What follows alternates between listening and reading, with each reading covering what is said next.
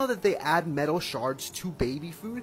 As you can see in this video, this woman rubs a magnet on top of her baby's oatmeal, and as you can see, there are tons of little shards of metal inside of the oatmeal. You know what? That's it. Things have gone too far. I'm suing the FDA. Hey Liam, you might not want to do that. Why? Because you work for Big Cereal? Yeah, I don't think so. No, that's because that's actually iron.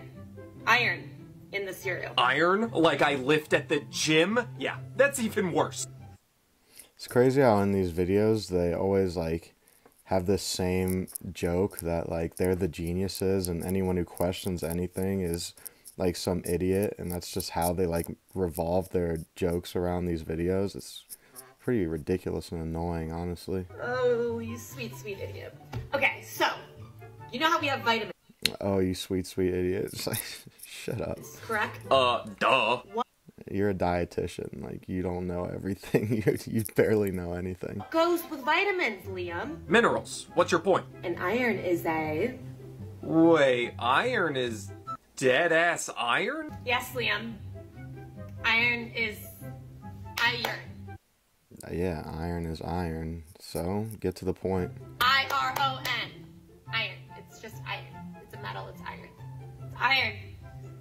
It's iron! So, I see these videos come up every once in a while. We found metallic metals in Cheerio cereal. By the way, metallic metals is amazing. Next thing we'll be worried about wooden wood. But you know, this time the comment section actually did pretty well. Even a baby tried to tell them, so good job, everyone.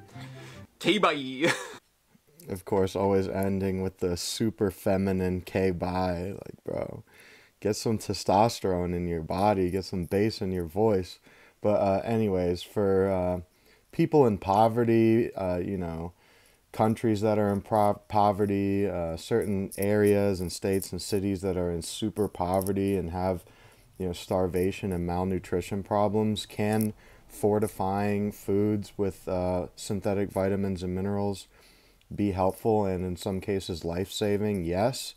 Now, for most people who want optimal health and can afford you know, the foods that they need and aren't in a state of poverty, is eating fortified foods with these synthetic vitamins and minerals a good idea?